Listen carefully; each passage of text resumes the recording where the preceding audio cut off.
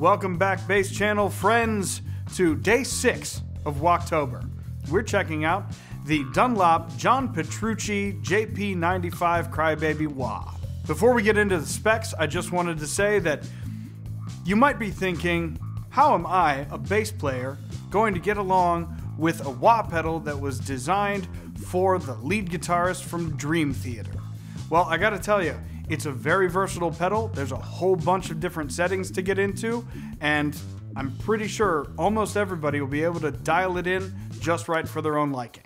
Here in the studio, Chris and I both were blown away by some of the tones that we were able to get once we discovered all of the different adjustments that are available on this pedal.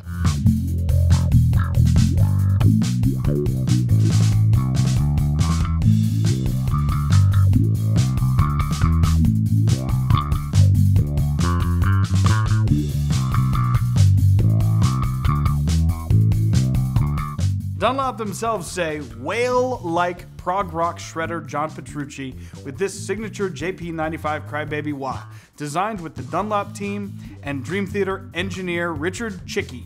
I hope I'm not butchering that guy's name. This is a wah that, as John puts it, sounds huge and badass, like an angry, screaming monster with the ultimate expressive range. It's perfect for shaping single notes or manipulating growling, heavy chords.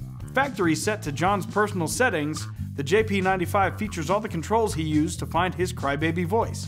There's a volume to add gain, there's a Q control to shape the width of the effect, and there's a 6-band EQ to shape the tone of the wah sound. The 6-band EQ ranges from 100 Hz to 3.2 kHz. Want to fine-tune the sound to your own preference? Just take off the bottom plate and tweak away. This wah comes in a sturdy, road-ready housing with custom smoked chrome finish and the JP Shield logo on the tread. Like always, let's see how it sounds with our control riffs, courtesy of the Wiretap.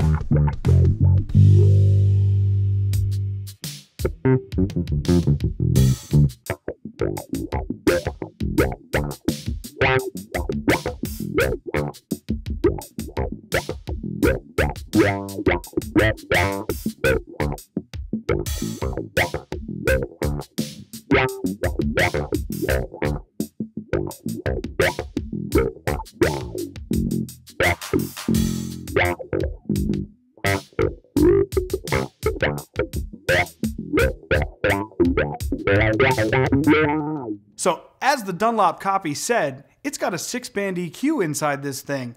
So, in addition to the Q control and the volume control, like we've already seen on other Dunlop wahs, there's a whole range of sound manipulation that you can get into just by opening up the bottom and checking out the trim pots.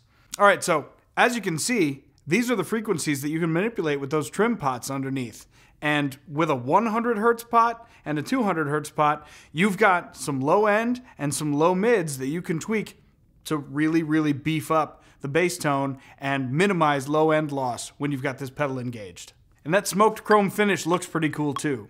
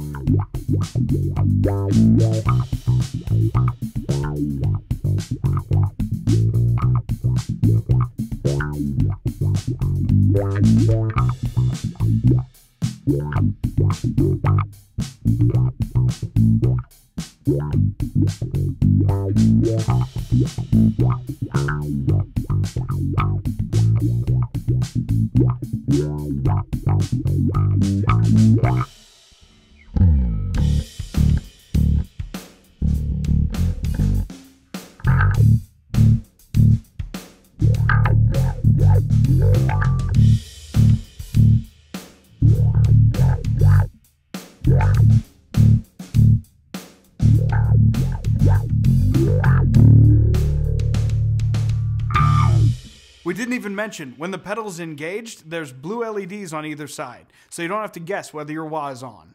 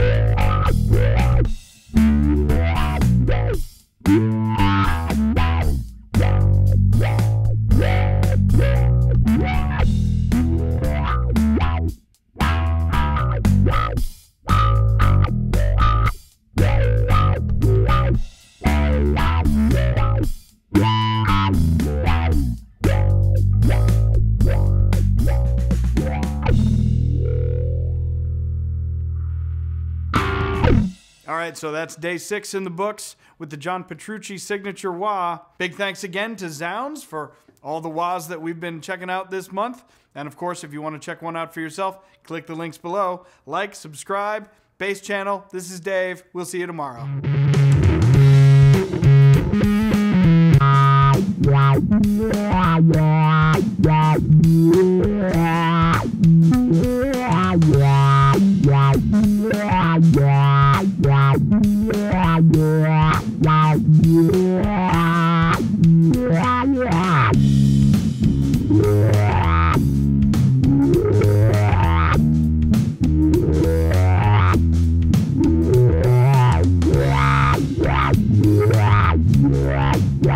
Yeah.